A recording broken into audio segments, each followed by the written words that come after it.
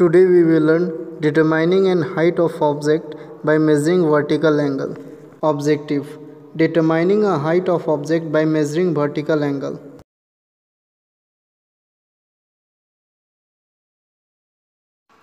Equipments: 1. Theodolite. 2.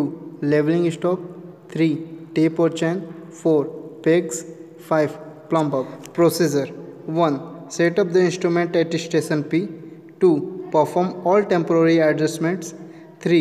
Bring the line of collimation horizontal. 4. Enter the initial reading in the tabular form. 5. Swing the telescope and take staff reading over the given BM, that is benchmark. 6. Swing the telescope towards the object. 7. Release the vertical clamp screw. Sight the top of the object Q1 and clamp the vertical clamp screw. 8.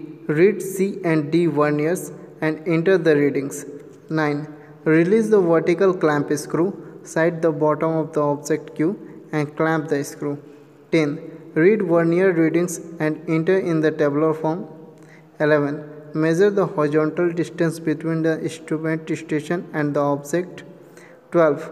The above procedure will be repeated with the face right observation. 13.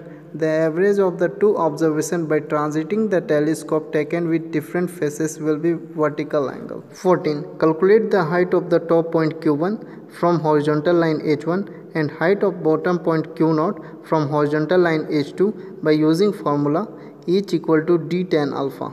Methods: 1. Measurement of height of an object when base is accessible on level ground.